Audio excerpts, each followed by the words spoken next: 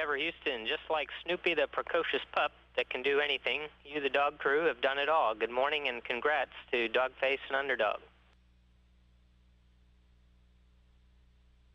They're on their way. We were enjoying a little well-deserved rest, particularly them, and so they're on their way to the microphone, but I beat them to it just a little bit. This is Mission Control Houston. This view is of Northern Australia as Endeavour continues on a course now taking across the northern part of the continent, just inland from the north coast. Houston, Endeavour. Again, these views of Northern Australia, Endeavour crossing the Northern Territory.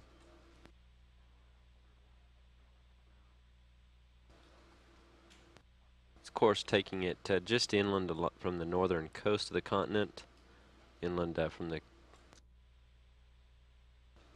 Gulf of Carpentaria in Australia. We're getting some great views of the land down under.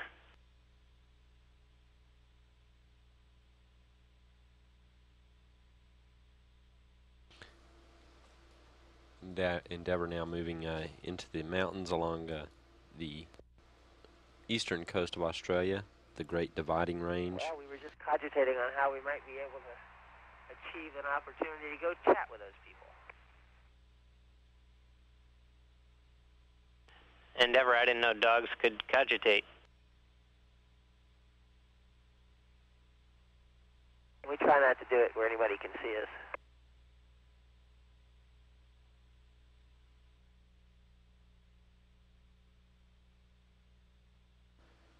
This is Mission Control. This view from payload cameras, payload bay cameras aboard the shuttle Endeavour, showing the Spartan Science satellite sitting on its truss structure in the cargo bay. On the left side of the screen is the task board, a work site upon which Jim Voss and Mike Gernhardt spent several hours yesterday during their spacewalk, conducting a number of tasks to develop techniques and to prove out procedures which are expected to be used in some assembly sequences for the International Space Station. Loud and clear, CNN. Good morning. Thank you for joining us, gentlemen. Commander Walker, I'll get right with it with you. A word about the complexity and the busy timeline which you had on this mission. I think before you left, you said you'd be happy if you completed 80% of your chores up in orbit. How close did you come to that figure? Well, to tell you the truth, I haven't kept that close a track. We've been pretty busy. I think we've gotten most of the major objectives done, but the guys on the ground really have the running tally much better than I do.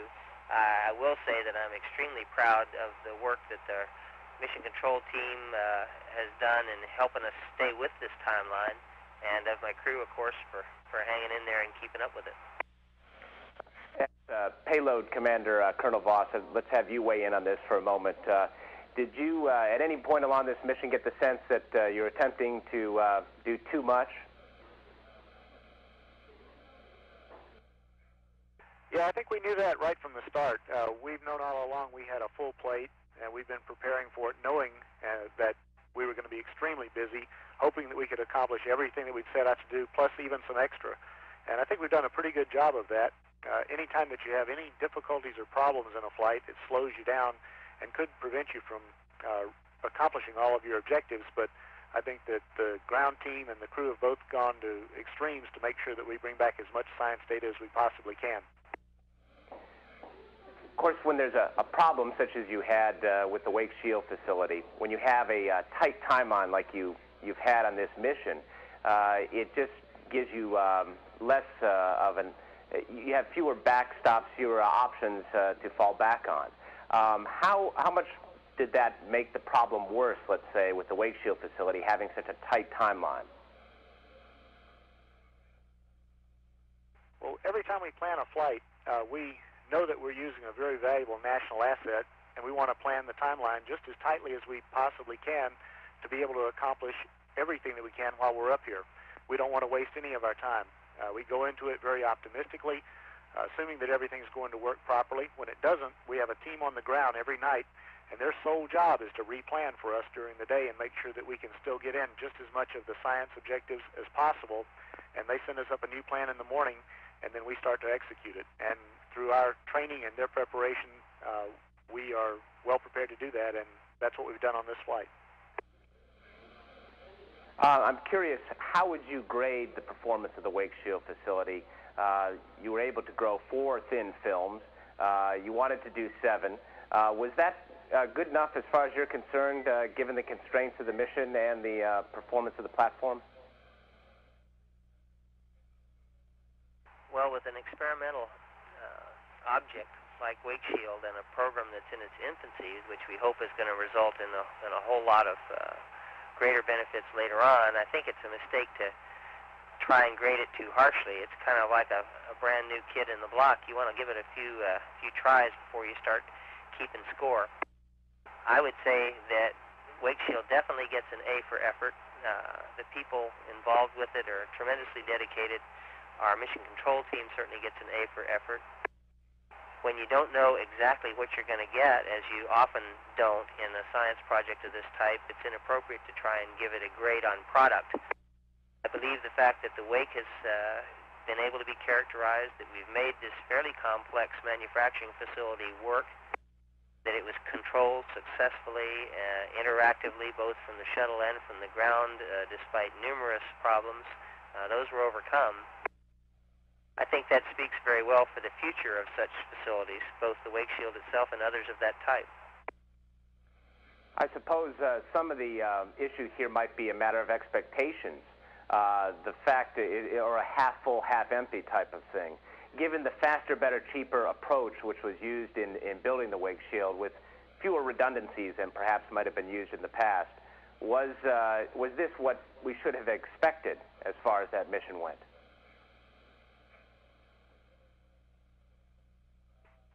Anytime that you have an experimental program like this that's making new steps in areas that we don't fully understand, we have to expect to go slowly. And the wake shield has done that. Their first flight, they did a lot of work on the arm. They weren't deployed. This flight, we deployed them. Their control system worked very well.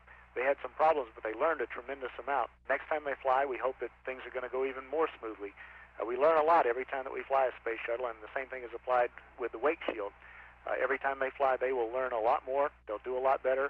And we hope that over time, they will develop it into a commercial facility for growing semiconductors like this. You can't do it overnight, and until they've done it a few times, they don't know all the problems they have to overcome. I believe that they'll continue to progress right along, and like any experimental program, they'll get better as they do it more. With respect to better, faster, and cheaper, your point, Miles, I think is it worth it? Well, if you're going to go better, faster, and cheaper, you do buy into some risk. You do not have the same redundancies and backups that you often have, and things occasionally will go wrong and can be expected to go wrong more often than they will if you've got the kind of program where we put all the bells and whistles into it.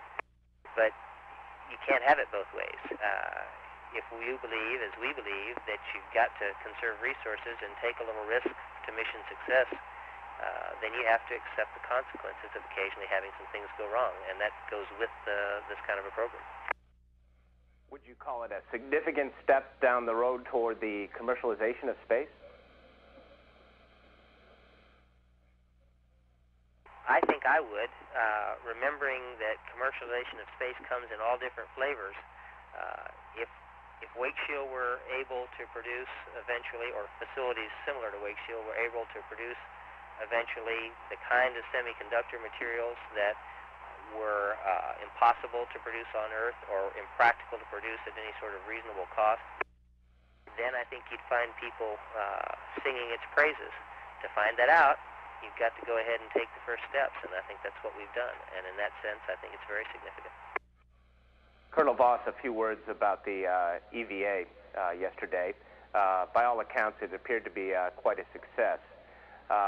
What were you able to prove about the possibilities and the viabilities of actually doing construction work in space? We've done quite a few EVAs before that have demonstrated that we can work in space. We were doing some very specific tasks on our EVA related to the construction of space stations, some maintenance tasks and construction tasks. We had various tools, boxes that we've changed out, and we used different methods for changing them out. I think that we showed that some of the methods that we have could be the easier methods, such as free-floating for certain tasks, or some of the tools that we've been developing, the rigid tether and the body restraint tether, which are additional tools to help to control either devices or our own bodies while we're out there, are things that will help us to reduce the EVA time during the space station construction and make it an easier thing for us to do and make it a lot cheaper for us in the long run. So I think that we did prove that a lot of the objectives that we were looking at were feasible, and they will make it viable for us to do the construction of the space station. And just as a word of comfort, were you? It sounded like you were pretty warm with the thermal improvements. Were you warm enough? Yes, neither Mike Gernhardt nor myself were cold any time during our EVA. One time I was when I deliberately turned my cooling to max cooling just to make sure that it would cool me, and in fact it did. And then I turned it back to warm again, and it warmed me right up. We had several things that were done to the suits this time. We have a device that bypasses our cooling completely, so we have less cooling than ever before in the suits. We had some new thermal undergarments. We had some new glove heaters that were intended to heat our hands up. On previous flights, people had reported their hands getting very cold when they handled metal objects. And all of those worked extremely well. Even in the coldest attitude that we could have in the dark, we were both very comfortable and had no problems at all. And when we brought the equipment back inside, even up to an hour after we had been back inside, some of the metal objects we touched were still extremely cold to the hand. So the suit is doing a wonderful job, and Glenn Lutz and all his folks there at the Johnson Space Center have done a wonderful job in improving them. You must have been pleased to have such a successful cap to the mission, both of you gentlemen. Were you happy to see that EVA go as it did? Well, speaking as the commander, I certainly was. EVA is an important tool, and we need the opportunity to utilize it and practice it as much as possible to be ready to build station properly. But I felt kind of like a mother watching her kid go off to school. I couldn't walk them to the school or to the bus stop, but I had to worry about them until they came back in. So I was very happy to get those guys back inside. Colonel Voss, it was your... oh, I'm sorry. Go ahead. I was just going to add to that of course, it was a wonderful experience for us, both Mike and myself. It was our first time out. In this all, we're trying to gain experience for more crew members also, so that we'll have an experienced cadre when we start building the space station. And we certainly got that. We finished up the EVA a lot better than when we started it, and so we now have 2 more people who are ready to go and help to build space station. You had a few words about the view out there. Is it hard to concentrate on your work when you're in those surroundings? Well, our EVA was very special with the thermal evaluations that we had. Normally people go outside, and like all our timelines, they're very compact, and you stay so busy and you're focused on your work because you must be careful, work slowly, and really pay attention to what you're doing out there.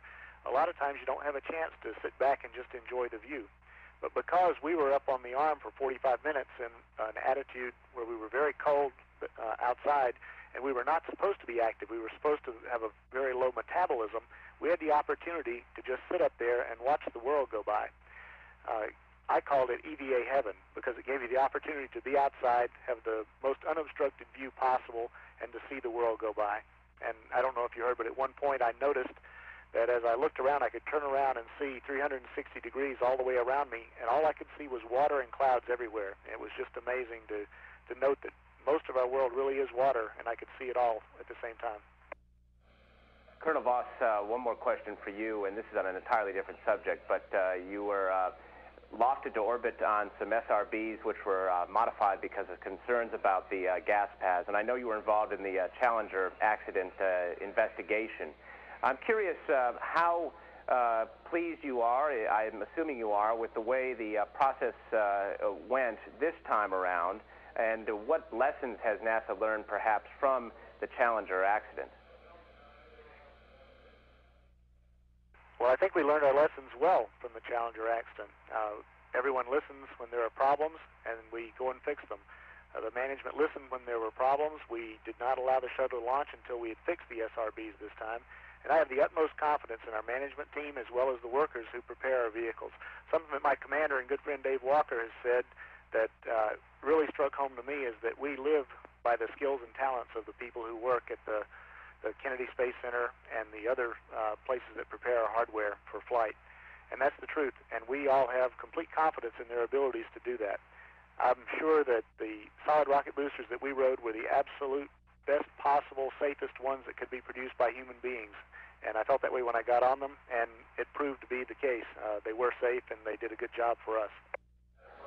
All right, gentlemen, we're just about out of time here. Thanks for taking time out of your doggone busy schedule. And I know dogs always like to come home.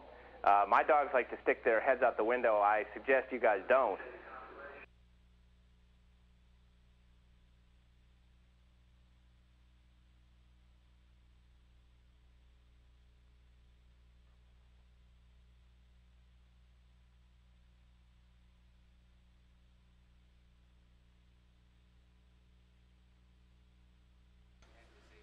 This is Mission Control Houston.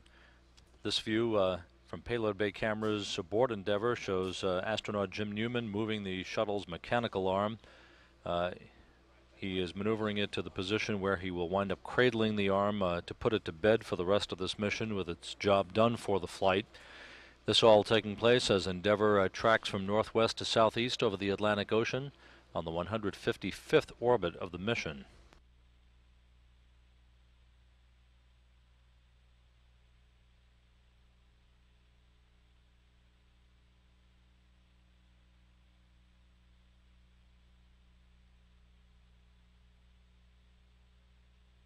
The robot arm was used extensively during this mission to grapple, deploy, and retrieve the Spartan science satellite, which is coming into your field of view on the left, the gold-foiled satellite, which studied the solar corona and the solar wind for 2 days on its own.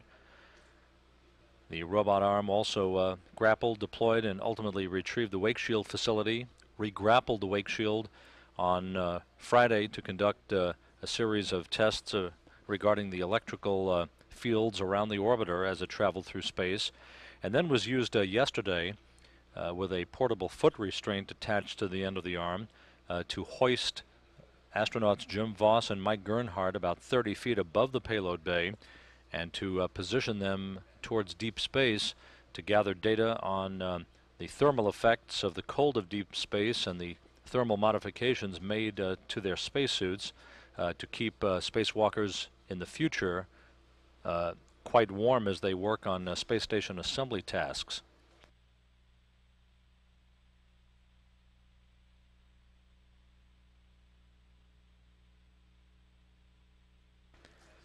The rest of Newman's colleagues are in the midst of a midday meal. The crew was awakened over 8 hours ago to begin its 11th day on orbit. Earlier this morning in the wee hours, Commander Dave Walker and pilot Ken Cockrell turned on one of the shuttle's 3 auxiliary power units and conducted the flight control system checkout.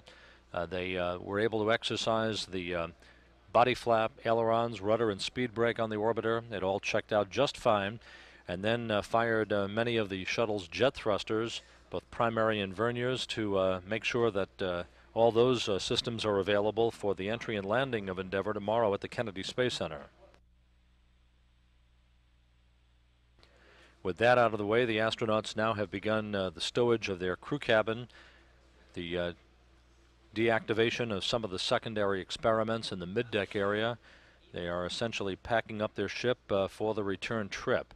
The crew will be going to bed at 2:09 p.m. Central Time this afternoon, about 8 hours from now, to call it a day and to get up late tonight, just after 10 p.m. Central Time, to begin their deorbit preparations, which will lead to their homecoming in Florida back at the Kennedy Space Center. Once again, this view of the shuttle's robot arm built by Spar Industries of Toronto, Canada, as astronaut Jim Newman maneuvers it into place on its cradle along the port longeron of the cargo bay.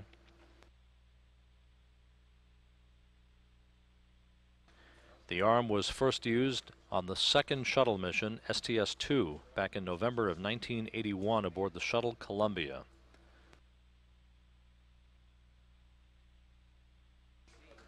Commander Joe Engel and pilot Dick Truly, who later went on to become NASA administrator, maneuvered the robot arm during that mission. That flight only lasted 2 days, but the middle day that the astronauts were on orbit was devoted almost exclusively to tests with the robot arm, and it's been a staple item of most shuttle flights since then.